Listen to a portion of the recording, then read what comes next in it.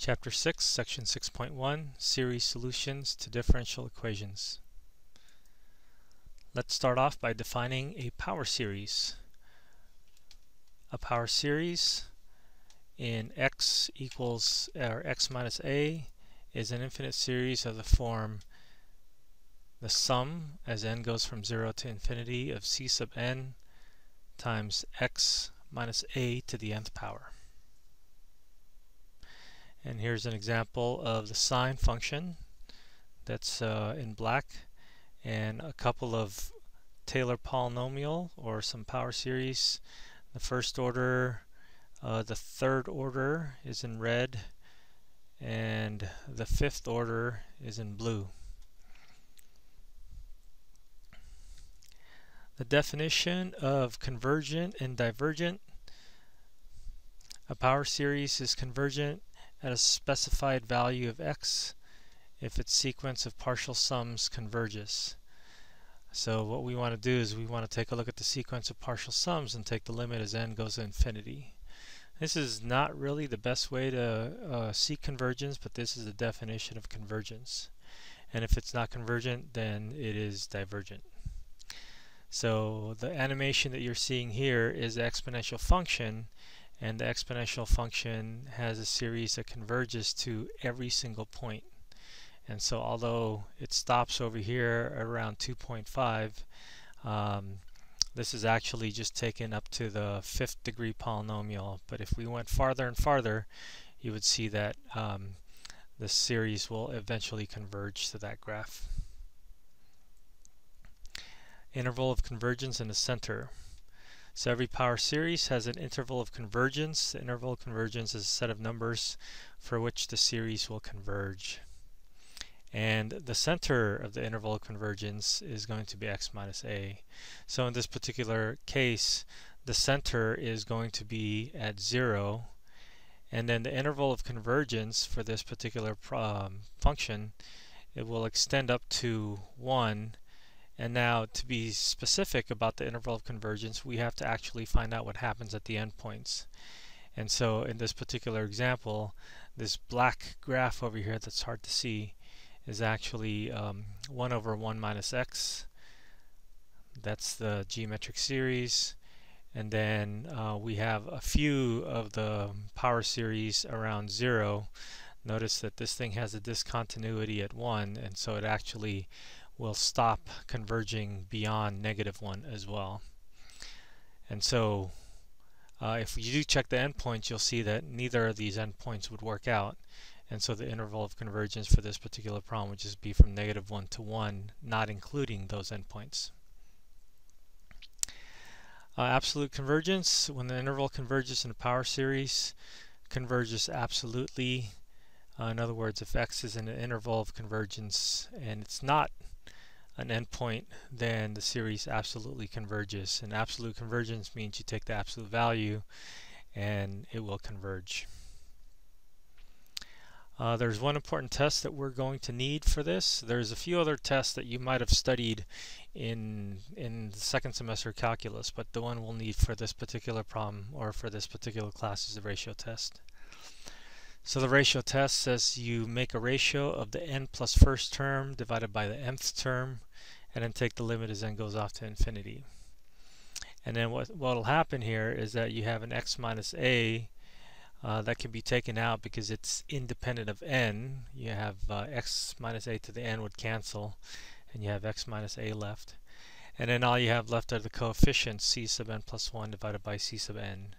Now you take the limit of that as it goes to L, and then we have conditions. If L is less than 1, then the series will converge absolutely. If L is bigger than 1, it's going to diverge. Now those endpoints happen when L is equal to 1, and that's when we have to do a separate test. Here's a quick example of using the ratio test. We have an x to the n divided by n squared, and to do the ratio test we're going to take the n plus first term divided by the nth term. Now you do the reciprocals, you take the x to the n plus 1 x to the n, and they cancel and leaves x to the first power. And then what you have left is 1 over n plus 1 squared divided by n squared, and then that's the reciprocal, and then you have this ratio, and then you take the limit as n goes off to infinity, and this limit here will just become 1. And so we have x times 1, or the absolute value of x. And so we know from the ratio test that it's going to absolutely converge if x is less than, if the absolute value of x is less than 1, so that goes between -1 and 1. It's going to have a radius of convergence of 1, and we need to check the endpoints. So if we let x equal to 1, we have 1 over n squared, which is a p-series and converges absolutely. And if it's -1, then you have an alternating series. It's also going to converge. And so it looks like it'll converge for within -1 and 1, and also at the endpoints. Here's a new definition for us. A function is analytic if it can be represented as a power series in x minus a. Well, I think a shorter, a quicker version of that is to say that a function is analytic if all the derivatives exist at that point. Here are a handful of important series that you need to know. You either have it memorized or you should have it memorized by the end of the semester. And some important Maclaurin series are the exponential function, and that's x to the n over n factorial. N starts at 0. This exponential series will converge for all real numbers x. We have a cosine as an alternating series. Cosine is an even function, so you'll see just even powers in your polynomial series. And this thing also converges for all real numbers. Sine is an odd function. You'll see that it'll have odd powers, and it also converges for all real numbers. And then we have another important series is the geometric series 1 over 1 minus x, which is just x to the n and goes from 0 to infinity. And in this particular case, the series converges only between -1 and +1 and does not even converge at the endpoints. Okay, so we should be able to know these series and use these series as our base for studying other series. We can also take a look at combining series by adding, composition, multiplying, and then we can combine series together by looking at changing the indices, and this is going to be an important task for us as we work on our differential equations. So some examples of series algebra, and first let's take a look at composition. We have e to the x is our original series. We can compose that and make a new series. Let's say if we want e to the -x, we're going to put -x in for x, and then this is our new series. Now it's an alternating series. You can also have e to the x squared, where we put x squared in for wherever we see an x, and you can simplify this to x to the 2n divided by n factorial. Adding series, let's do a proof of Euler's formula. This is a formula that we used earlier on when we first studied second order differential equations with linear differential equations with constant coefficients. Let's put an ix where I is the imaginary number and for the power of e, and so that would be ix in here. Now let's take a look at a few terms. Let's say when n is equal to 0, n is equal to 1, n is equal to 2. Let's go up to 7. N is equal to 0, we just have 1 over 1. N is equal to 1, we have 1 divided by 1, or that's ix to the first power, which is just going to be ix.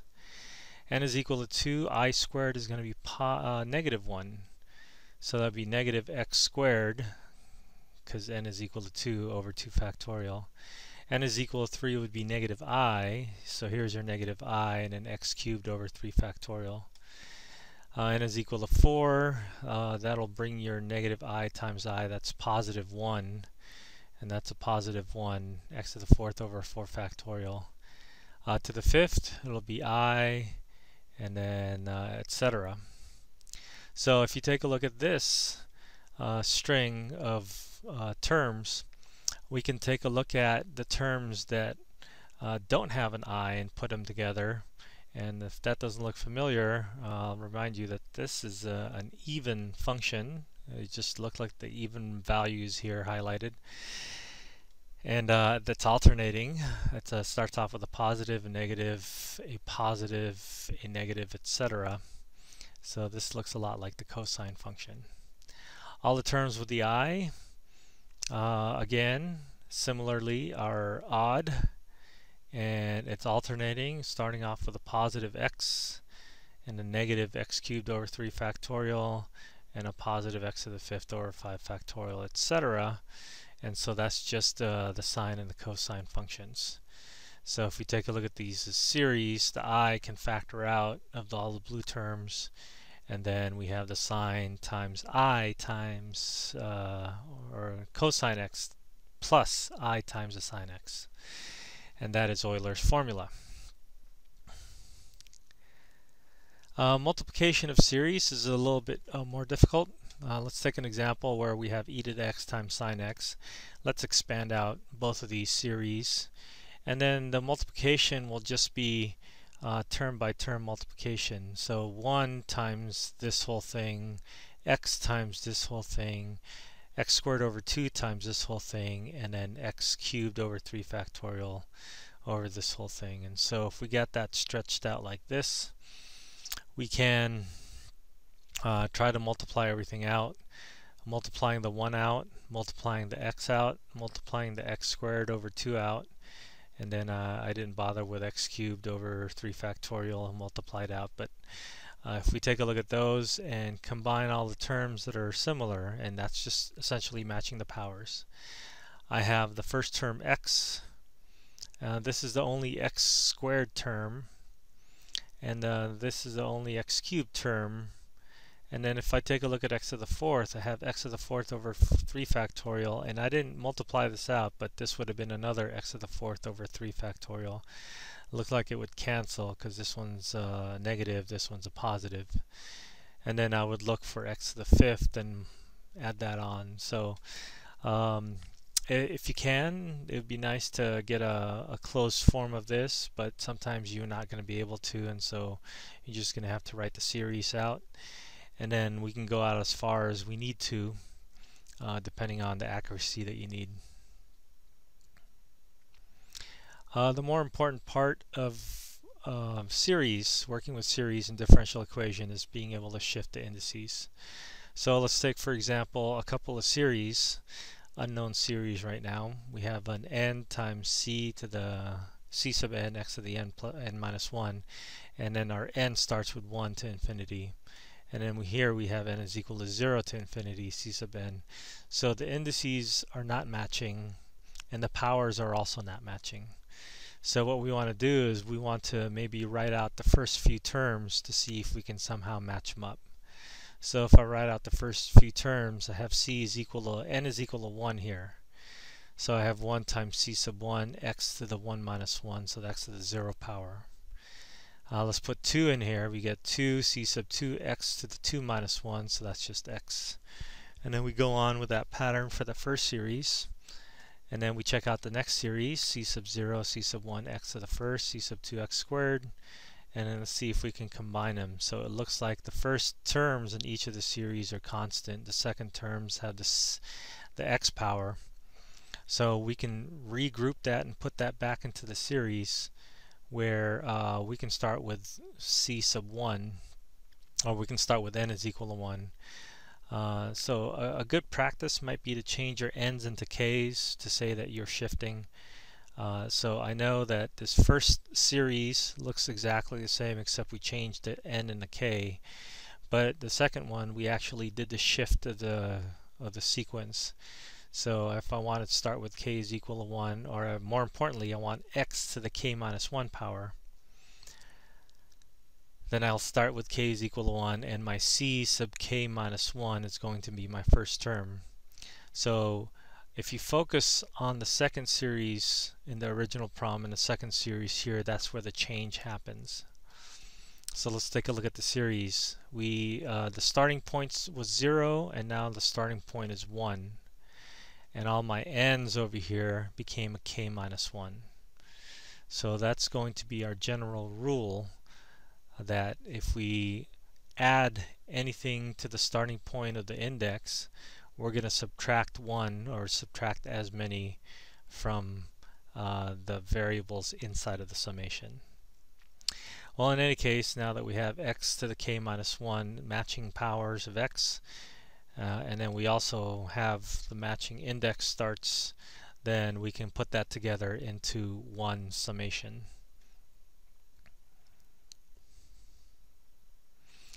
Alright, let's do an example where we actually use that information.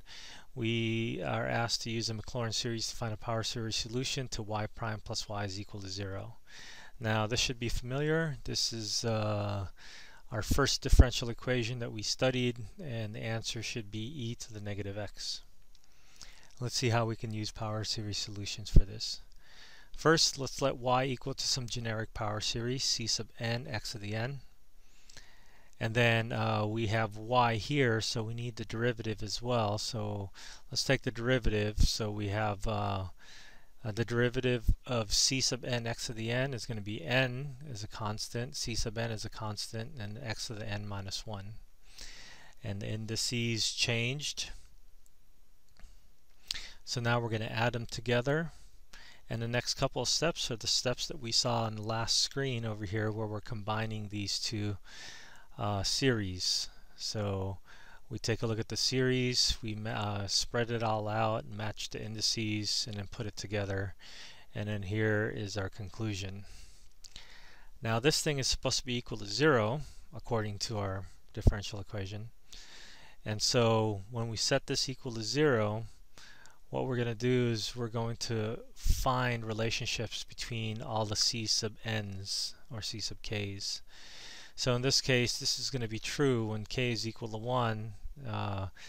This is 1 times c sub 1 plus c sub 0 should equal to 0. So that's just a coefficient, not looking at x to the 0 power.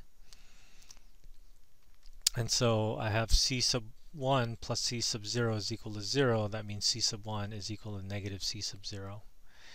Now when k is equal to 2, I'll have 2 c sub 2 plus c sub 2 minus 1, which is c sub 1, and that should also equal to 0.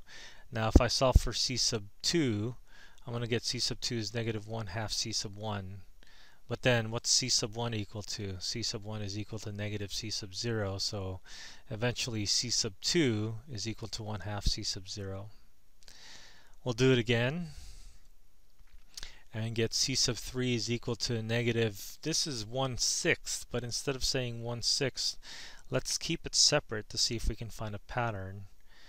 And we'll see that we start off with 1 over 1, 1 over 2, 1 over 3 times 2. So it looks like it's the factorial going on here. And if we do that for 4 and 5 as well, we're going to see that that factorial is going to happen for us.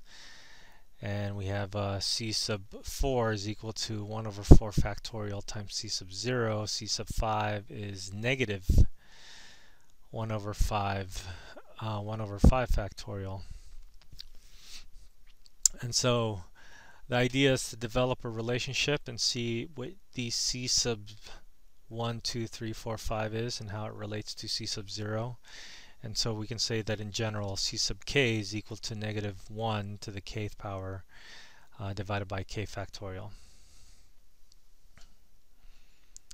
So now that we know that, the solution must be equal to the sum of c sub k x to the k, or c sub n x to the n. But c sub n, or c sub k, is equal to negative 1 to the nth power divided by n factorial times c sub 0. Well, c sub 0 is a constant with respect to n, so that just goes outside. And then if you look at this series, this is e to the negative x. And that's what we had hoped for. So a lot of practice doing this, and try to get comfortable with the shifting, and then you'll be okay with series.